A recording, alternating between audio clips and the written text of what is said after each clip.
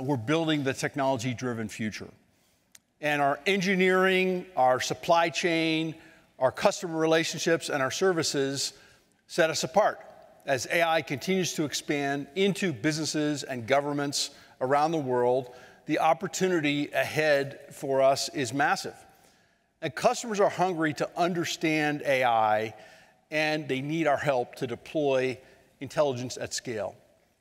We're successfully translating that demand into growth and strong cash flow that we've largely returned to our shareholders, continuing our 4-decade journey of value creation. AI technology is now driving 45% of US GDP growth, and we believe this is just the beginning.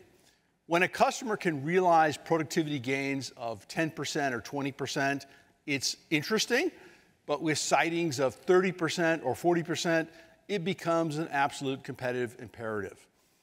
And with a $114 trillion global economy, 2/3 of which is services and knowledge-based, and with the kind of productivity gains that we're talking about, AI is projected to generate an additional $15 trillion to the global economy by 2030, leading it to $150 trillion global GDP. At the core of all this growth and opportunity is data.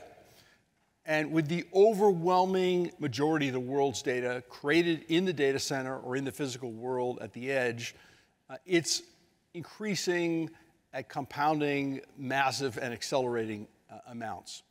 And that proprietary data is the fuel for our AI factories. Data goes in and competitive advantage comes out. For customers, it's almost that simple, but beneath the surface and beneath that simplicity are incredibly complex engineered solutions. The infrastructure that generates tokens and creates intelligence. Hardware is cool again, and we are uniquely positioned, providing opportunities to grow across both data center, infrastructure, and AI PCs. Now, for 50 years, technology was all about calculating and computing, but now we're evolving into machines that help us think and are thinking for us. And what are these models creating? They're creating intelligence. Well, how big is the market for intelligence? It's very big. It's probably the biggest market that was ever created. Even with all the innovation that we've seen over the past 2 years, we are still in the early stages of AI's S-curve adoption. And the models that we have today, while they're impressive, they're the worst they'll ever be. And each wave of innovation builds on the next. One-shot LLMs led to reasoning models and multimodal models.